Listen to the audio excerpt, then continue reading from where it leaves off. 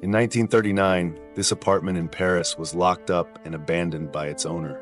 70 years later, it was reopened. Inside, they found a stunning interior from that time and rare art pieces worth several $1 million. Only later did they discover who the apartment truly belonged to. Many years ago, in 1939, 23-year-old Madame de Florian had to make the difficult decision to leave her luxurious 140-square-meter apartment located on the right bank of the Seine in Paris, near the Opéra Garnier in the 9th arrondissement.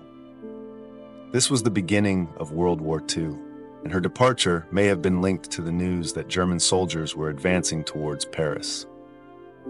She clearly left the city in a hurry, taking only the essentials and leaving many personal items and pieces of furniture behind in the apartment. She locked the apartment and headed south to a safer, free zone. For all those years, she continued paying rent for the apartment, but never returned and never visited Paris again. In 2010, the woman passed away at the age of 91. It was only after her death that the heirs learned about the apartment. They hired auctioneer Olivier Pinedo-Vry to assess the property inside the apartment.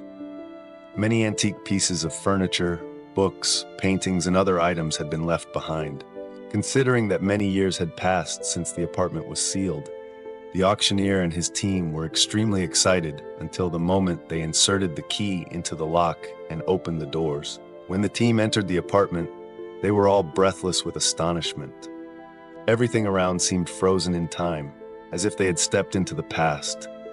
The air was filled with dust and cobwebs were everywhere. Furniture from the early 1900s turned out to be a real treasure. The dining room was fully set with all the necessary dishes and other items. Paintings had been taken down from the walls, as though the owner had planned to take them later, but had evidently been unable to.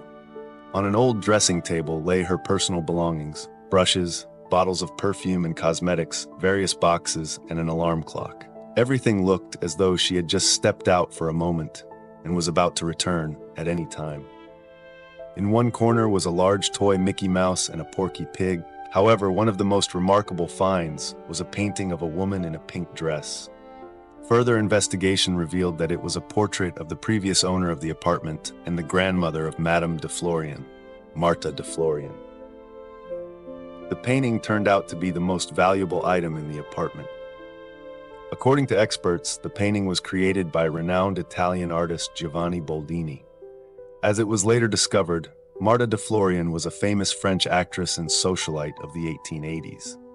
She led a lavish life and had many admirers among prominent men, including artists, several prime ministers, and the president of France.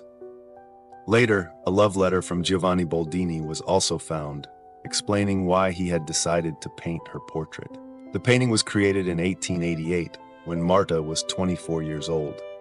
After its discovery in 2010, it was sold at auction for $3.4 million, becoming the most expensive painting ever sold by the artist. Madame de Florian's heirs understood why she might have left the apartment in such a hurry at the time, but many questions still remain. For example, what prevented her from returning later?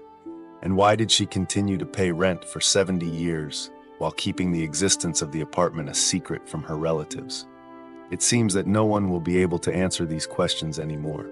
All we can do is marvel at the untouched by time discoveries. The apartment is closed to the public and it is currently impossible to visit it.